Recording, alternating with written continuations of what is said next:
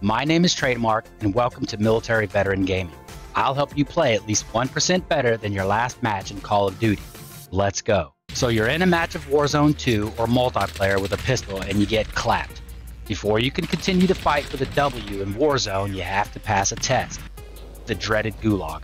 In Season 1, the Gulag grants you a handgun for survival. I'm going to tell you what you need to know about pistols so you can win more often in Warzone 2 and even multiplayer. The most important thing to know is the relationship between front and rear sights. With most rifles, the front sight is easy to see and you tend to focus on it more than the rear sights. With most handgun barrels, the rear sight stands out more and the front sight is usually extremely difficult to see.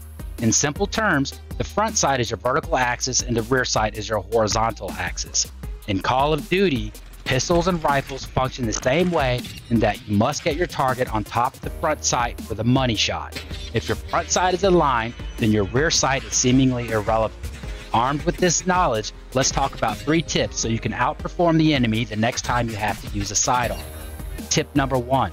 If you ever have the option when using a handgun, then just don't use iron sights. The easiest solution will always be an optic because you don't have to strain your eyes or compensate movement to get that front sight on target. The red dot in an optic acts as the front sight, requires less thought and action when aiming. Just place the dot, pull the trigger, and get a banana. Tip number 2. Great, problem solved for multiplayer matches, but what about Warzone where you drop with a default pistol or you're relegated to the Season 1 Gulag and all you have is a lackluster sidearm? You need to practice with pistols in the firing range at no cost to your KD ratio. Do this so you can rewire your muscle memory to focus on the front sight when massaging the trigger on pistols. When you aim in ADS, start low on your target and move up. This makes the front sight more visible than your rear sight. Now you can shoot your target with much more accuracy. Practice long enough and you can start doing this very quickly in a gunfight. Now that you can clearly see the front sight, just position it and full send your enemy to the Call of Duty afterlife. Tip number 3. By now, you might be contemplating hipfire with a handgun. The answer to this is the same as with every other gun you use in Call of Duty. It's simple.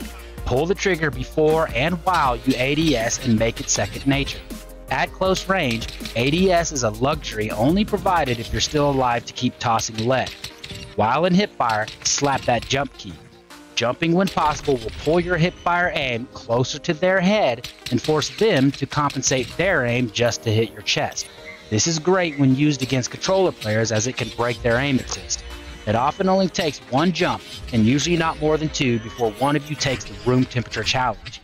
With practice in both the firing range and a map like Shipment, you should start winning more often with pistols. Bonus tip. If you single fire that like button, comment, and subscribe, I'll make more videos to help you step up your CoD game.